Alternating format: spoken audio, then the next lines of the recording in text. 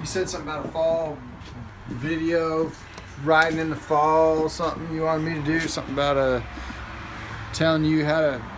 Getting in my face. Telling you how to get ready for a fall ride or something like that? Something like that.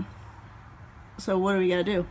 Well, first of all... Yes, tell us, Stanley. You might want to bring a couple different layers because conditions can be changeable in the fall. Layer up, in other words. So layer up, so that way we don't end up with Terry on the back of the bike crying all day because she's freezing, which happens quite often because she doesn't believe me.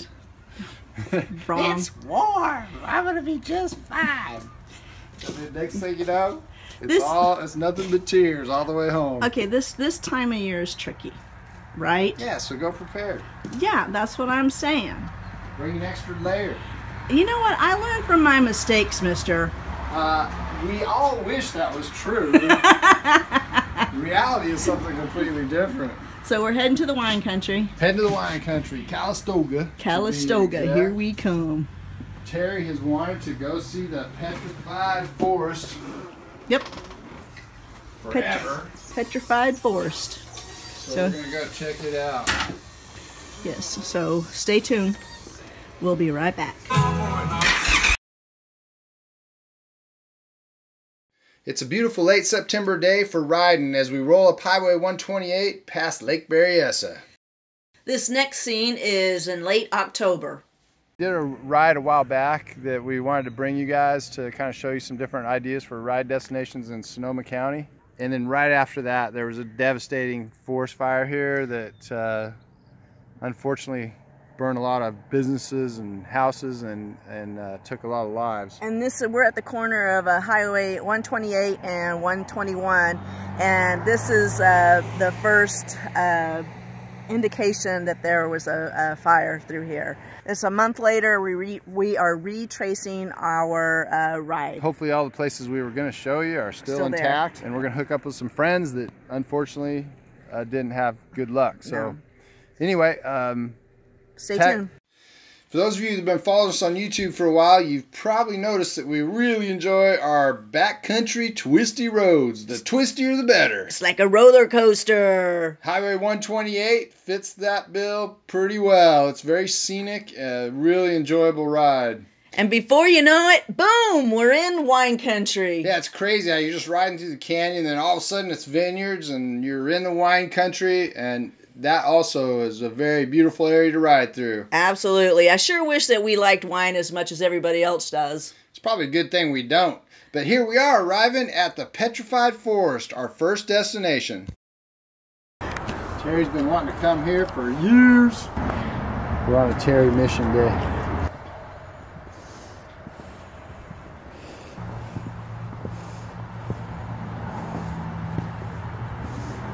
Solid rock.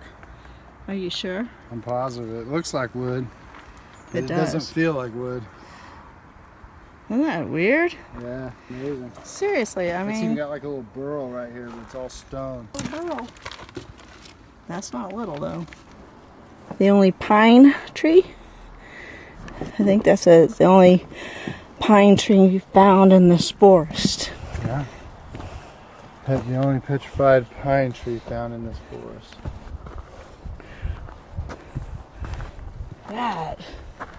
That's pretty cool. The giant. Okay, explain it, Stan. This is some of the volcanic ash from when the volcano erupted and petrified the trees to begin with.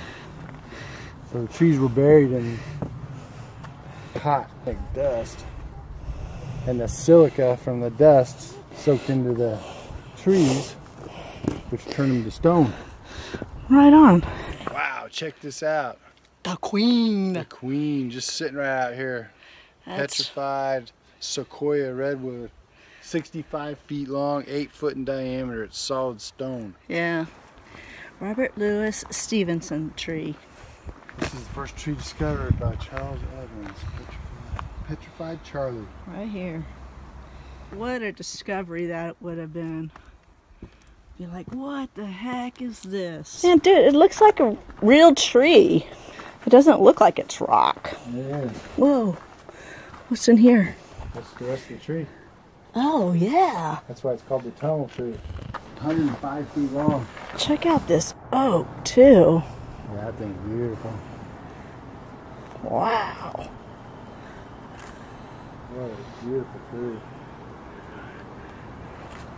Thankfully, it's here. It's still here. It's closed right now. It looks like the backside got a little burnt. So probably on that, there's a 1 mile trail in there where you walk around, you can see all the petrified logs. They're probably fine, but some of the trees that were back there probably did burn from what we can tell. That huge oak tree that's beyond over here, it looks like it's still intact, so that's really good news. That's really good news. So hopefully this place fared okay, but we do think there was some fire in there. Yeah. If you would like to come and visit the Petrified Forest, I would just suggest giving them a call ahead of time just to see if they're open. As of late October, they were closed. We're going further into Calistoga to the Old Faithful Geyser. Cool place. Very cool. Nice place to have a party. Yeah, it would be. Look at all the bamboo. Yeah.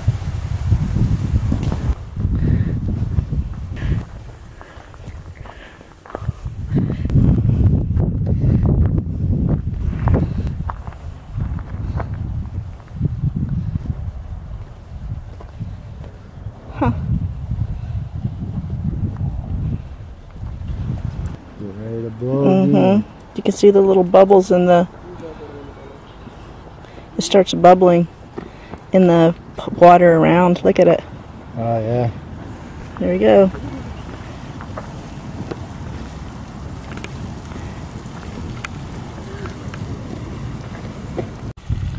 Yeah, this is a long one. Yeah. We were pleased to see that the Old Faithful Geyser was still intact, no fire damage there. The mountains around there was burnt, and now we're back on the Petrified Highway heading to Petaluma, and north of the highway is all burnt. South of the highway fared pretty well. Yeah, we're going to be heading into Santa Rosa here in a second. You can see the banners still up on the overpasses thanking the first responders who did an outstanding job fighting this fire. Now we're going to Coffey Park, where it was hugely devastated. You can see where the houses are just fine. The fences were scorched, and then the next house was completely gone. It was just bizarre how it worked. This entire subdivision was wiped out. The video we're showing you, and the news, if you watch any of the news coverage, just does not show you the complete devastation. It was shocking how much devastation there was there. And all these were homes. People running for their lives. They had like 5 minutes to get out of their house. In the middle of the night, just all of a sudden, the fire was moving so fast that people had to literally run for their lives. Yeah, it's pretty devastating. There was even one guy that survived the fire in this park right here, which is surrounded by the neighborhood that all burnt, but he was burnt really bad. Look, they got cat food out. Oh, yeah. There's a bunch of cat food and dog food just spilled all along in the park, facing with animals. Jeez. It's like a bomb went off.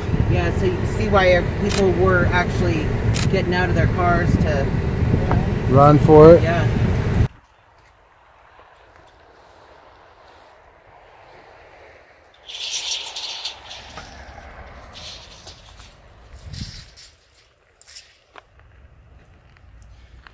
This photo of our friend Mary really struck me as just showing the despair of going through this kind of a thing.